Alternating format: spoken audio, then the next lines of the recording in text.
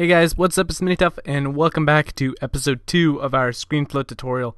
In this episode, we're going to be covering video actions and callouts. So I have Screenflow open, and I did this really quick recording of something that could be used a video action and a callout for. So we're going to go and we're going to jump right into this tutorial. So if you're on the right side of the screen, you can see all these little tabs here. And we're going to be covering the video properties and callout properties. So we're going to start with callout properties, and if a callout is when it zooms in on your mouse, like I'll do it right now. I'll click on video properties. There's a callout. So let's jump over here and we'll add a callout. So let's say you're a lovely person who wants to subscribe to me.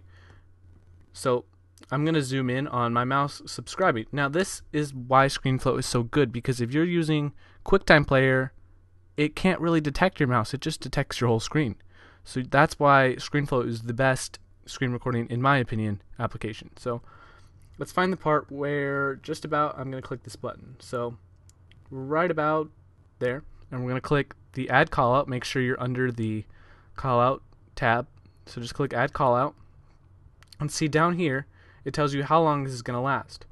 So if we zoom in, using our little zoom feature, we can see just exactly how long that lasts, and we don't really want it loading up the whole page, so we'll cut it right when I click on it. So that's right about there. You can see the loading bar on the top, so you can just literally just drag this. That's how I do it, at least. Drag it, and so now you can see this callout is highlighted. So if I click off, it's not highlighted, so let's just click. If it's yellow, then you're editing it. So if I click here, I can't edit any callouts because I'm not highlighting one. So if I click here, we can go ahead and edit this callout. So we have all the properties right here. So we can change the opacity of the rest of the background, and it's really annoying. I hate having the opacity up, maybe like a little bit. Then you can change the blur of the actual callout itself, which can be used in later things. I will show you that. So you can change the blur, and you can blur the background, which is, I think it's okay. I don't see a reason why not to. And then you can zoom up, and this will actually zoom the callout closer and closer to your screen, which I think is very helpful. And you can change the border around it with this slider. So just make sure you can see that button nice and good. And you can change the outline, which is this nice big old blue border, and this is how many pixels. So let's just go with 2. I think 2 is a sweet spot. And then we'll change the color. Let's go with a nice grayish color to match my background. Okay, that's good. And we can add some shadowing, which it needs a little bit of feathering out. There we go. Using the feather. Okay, so now let's check out our video. So that's pretty good. I'm happy with that. I don't really see the need for all the fancy effects around it, but it does make it look better. So alright, we go on to this next screen, and now you need to sign in. Let's say you really don't want someone to know your password, but you want them to see your email pretty good. So we're going to zoom in on this whole part of the screen, this nice gray box. So that's when a video property will come in. So down here there's an Add Video Action button. Now if you change like the video, let's say you zoom in, this will affect the entire video. So the whole thing will be zoomed in. We don't want that. So we're going to put this back at 100%.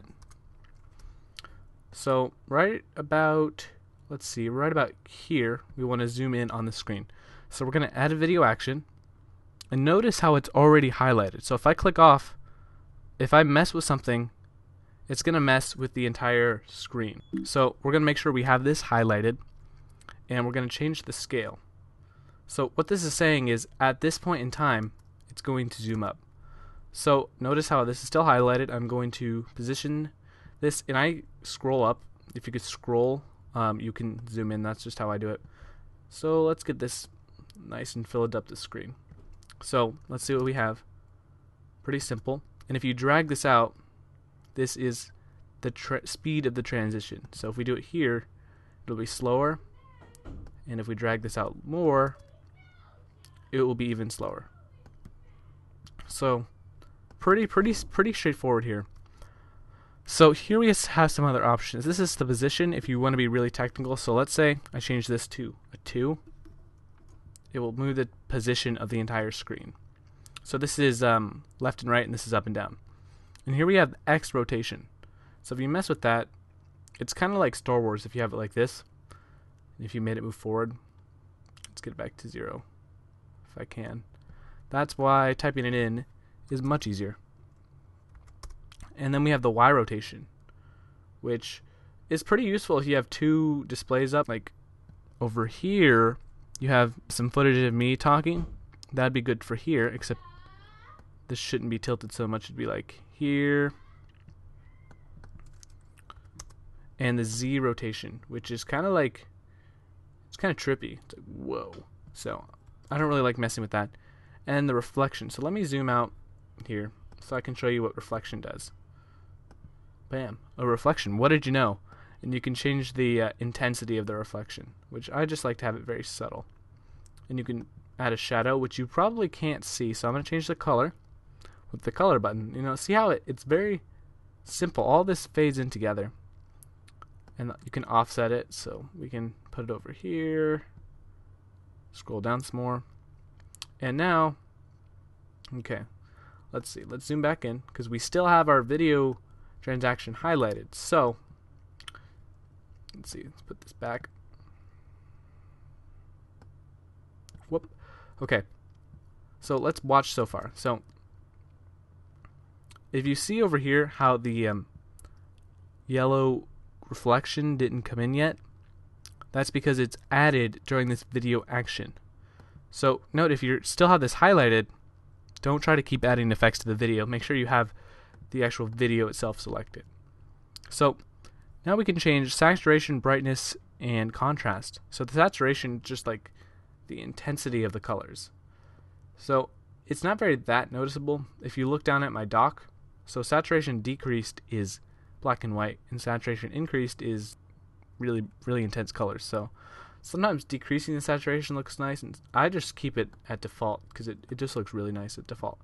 And the brightness, wow, that's I never would have guessed. Turns up the brightness and the contrast, which changes like the way the blacks and the whites. It's really kind of confusing, but I don't think any of this needs to be tampered with unless you're going for like a movie style film look or something like that.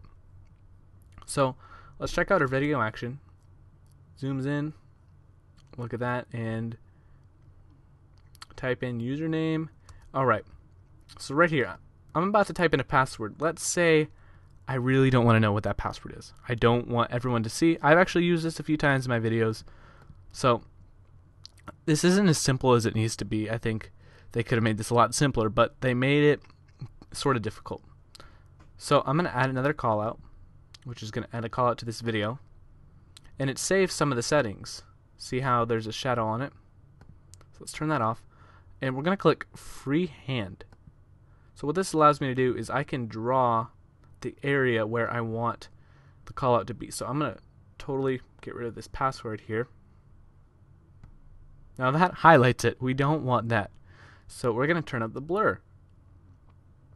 And what do you know? You can't even see it. So even though I'm typing in a password, you can't see it. Well, now you can. So let's go to here,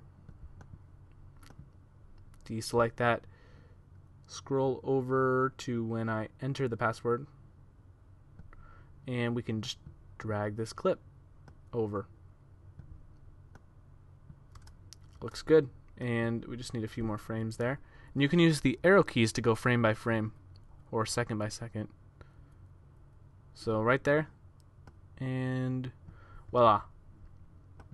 Take a look at our handiwork here. Now I had the callout highlighted and it doesn't really let you view the video that well, so make sure you have it deselected if you're trying to watch your video. And you can even see the password, even though it doesn't really matter. And so now we have one more thing. So let's add another video action. So we want to zoom back out, and we will change the scale to 100% and fit it to the screen. And I'm going to turn off the shadow. So now it zooms right on out.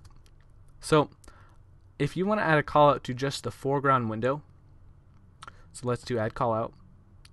Foreground window means everything behind, like if I had two windows open, it would only show the window in front, like the one behind it would be grayed out.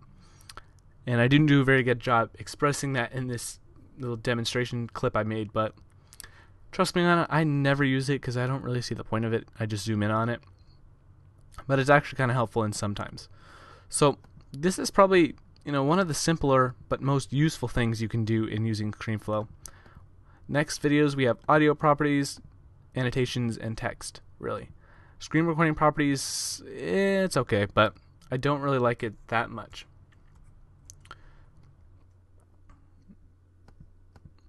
Alright, so I just want to thank you guys for watching this second tutorial in my little Screenflow series. Next tutorial will be covering audio properties and text properties. Those are probably one of the two things I use a lot too. I don't really use audio too much, but I do use text properties quite a bit. So stay tuned for the next part of this tutorial, and I will see you guys later. Bye.